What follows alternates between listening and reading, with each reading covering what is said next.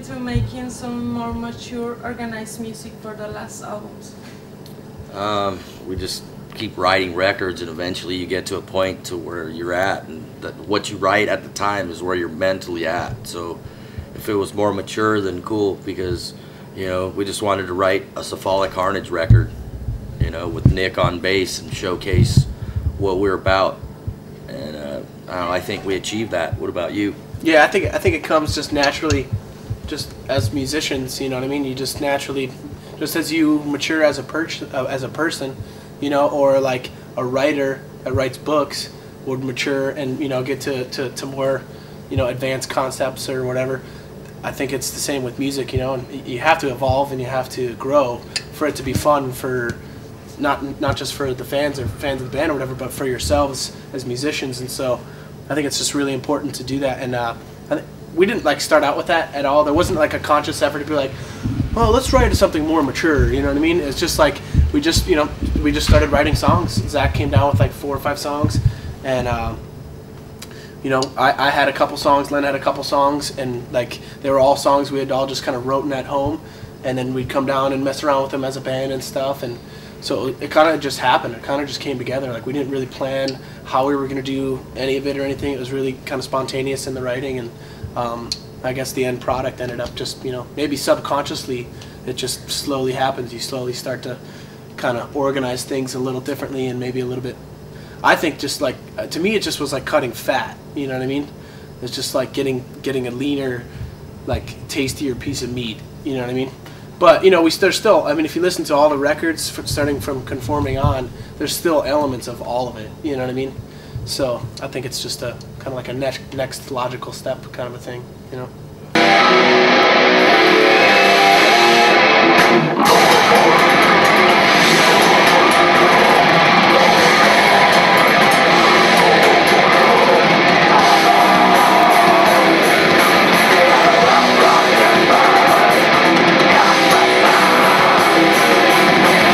We want people to smoke grass, drink beer, have a good time, you know. That's all. That's what they're there for. But everybody has their idea on certain kinds of noise, and you know, that's always been one of our styles, is to have a little bit of ambience, you know, and some soundscapes. There's other frequencies, you know, other things that are, I mean, you go into a studio to go into a studio and all the benefits of that, you know. I mean, you know, I don't think it's, I've never been one of those guys that's like, you know, when we go into the studio, I want to write a record that sounds exactly the exact same way we do live. So that way, when you see us live, you know, it'll be the exact same. There's no difference between the two. Because then why are you in a studio? Why not just get a really good live recording? You know, like, I think part of going into a studio is that you can use the advantages of the technology to make, you know, crazier sounding, you know, products and stuff. So all that stuff, usually all that stuff comes out at the very end. After we have all the songs and we're picking what order to put them in, then you'll hear stuff. Just you'll be walking around the street one day and be like, ah, shit, that would sound killer going in between this song and this song, or it would connect this song to this song. So it kind of makes a record more, adds to the continuity of it, you know, like it flows better if you have things in between that'll kind of Tie it all together. Tie it all together, yeah, exactly.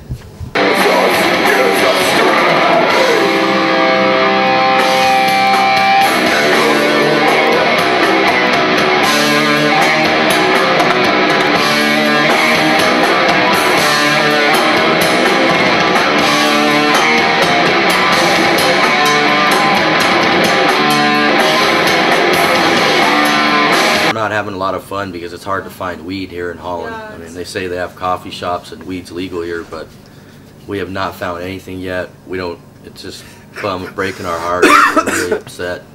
So we don't care for the politicians, we're about the people. And this one is about the people uprising no matter what. It is the endless cycle of violence!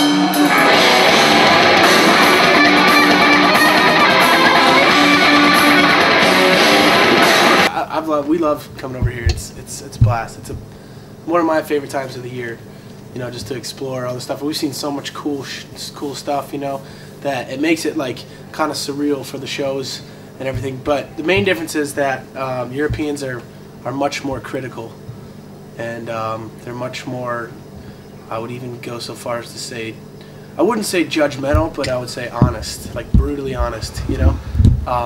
Whereas in the States, like you'll get people are just kind of, you know, we work way too much in the United States, I think, and people are just so happy to be at a show. It doesn't matter, you know, even if the sound sucks or even if the band kind of fudged apart or whatever.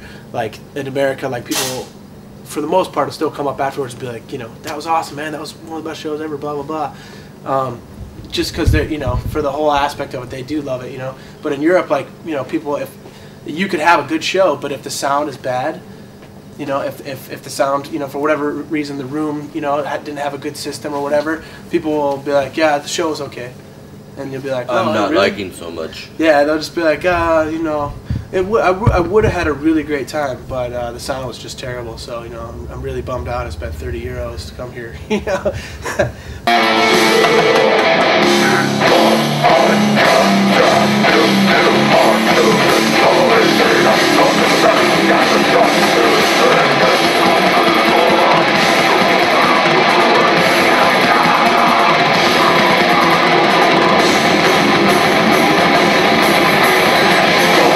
It's killer scene over here. It's amazing. I mean, all the festivals.